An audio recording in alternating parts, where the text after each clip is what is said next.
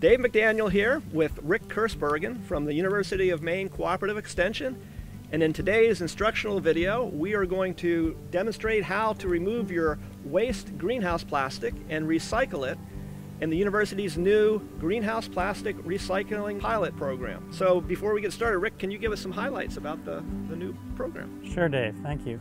So this is a free program and it's a pilot program to demonstrate some recycling methods for plastic that may have some value in agricultural production. And this program is being funded through a waste diversion grant from the Maine Department of Environmental Protection. And this program is only going to be able to accept LDPE number 4 plastic. Most of the plastic that's used on greenhouses is a good example of that type of plastic. We can also accept white and clear LDPE number 4 plastic. So those are the requirements. And also the plastic needs to be relatively clean and dry to be recycled. We're doing this with some volunteer help from many sites across the state. We have 16 different sites where growers can drop off their plastic. These are all volunteer sites. Some of them are extension offices, some of them are farms, and some of them are nurseries. So it's important to realize that these are volunteering their location for these drop-off sites. So it's critical that we follow all label directions in terms of how to drop it off, how to process that plastic. Also make sure that the site is maintained in a clean and orderly fashion. Rick, 2 questions. Sure. Is there any charge for this program? No, this is a free program, and again, it's being subsidized by a waste diversion grant from the Maine Department of Environmental Protection. So it allows us to see what we can potentially recycle here in the state of Maine for agricultural plastics. Second question, can somebody from out of state participate? No, we're trying to keep this as a Maine program at this point. So Mainers only. Any grower or any farmer's eligible, free of charge. Correct. Sounds like a great program. I hope it will be. As we get started, we call this a greenhouse plastic recycling program, but it's any agricultural structure covered with greenhouse plastic. So in Maine, we have a lot of structures we call high tunnels. High tunnels are unheated greenhouses. We also have heated greenhouses. We also have caterpillar or low tunnels. All those structures, when the plastic comes off, the plastic is eligible for our program. So are we ready to get started? I'd love to. Okay, so the first step in recycling your greenhouse plastic is you need to go to our website and read all of the instructions. Really important. When we're all done, everything has to be nice and neat and standardized across everybody turning in the plastic. So what you're going to need for tools, everyone is going to need a standard wooden pallet. These are 48 inches by 40 inches.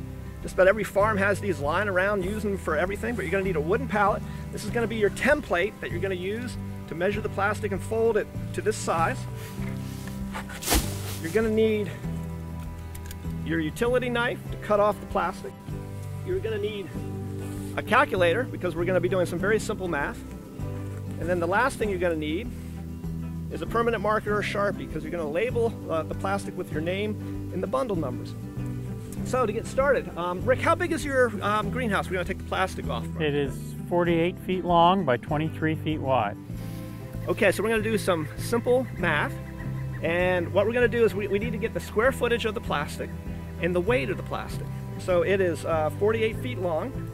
I'm going to multiply that by 23 feet wide. And now we have to account for the curvature of your greenhouse for the square footage. So we have a constant that we're going to use, which is 1.5.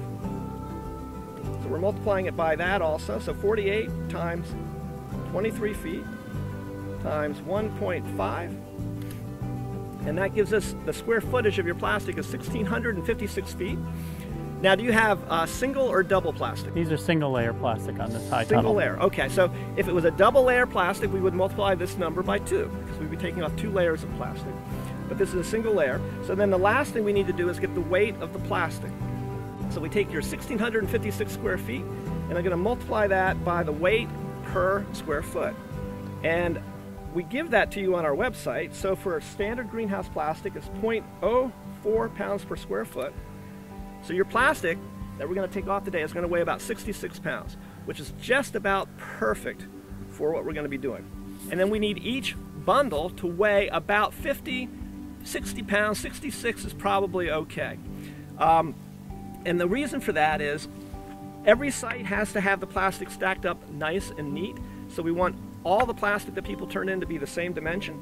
And we want the weight not to be too heavy because we're going to be handling these by hand, especially at the end of the program when we go to bale the plastic and get it ready for recycling.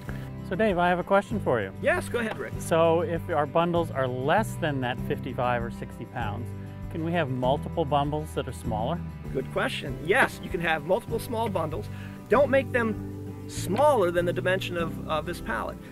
It's really key if you think ahead to all the other people turning in their plastic to the same drop-off site, and these are all self-serve, all the plastic's going to be piled up. So we want these bundles to be square and flat.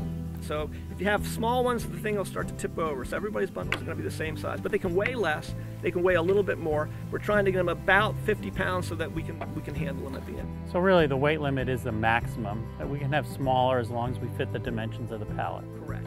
Thank you. We are going to need to cut this part of the plastic off and not use it. So we're going to cut our plastic right about there and have to discard this little bit of very, very dirty contaminated plastic at the bottom. And that keeps mostly clean, good plastic for us to recycle. Okay, so we have our 3 bundles of plastic. We needed at least 1.5. We have one nice big one and 2 small ones. So the last thing we need to do with our plastic is label it with our name and the bundle number. So I'm going to write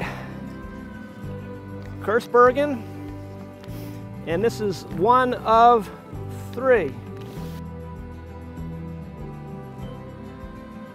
So we have our greenhouse plastic off of the greenhouse. We have it folded into a bundle the size of a wooden pallet. The last 2 steps we need to do are, first, go back to our website, and there's a locator map where you can pick the closest convenient drop-off site.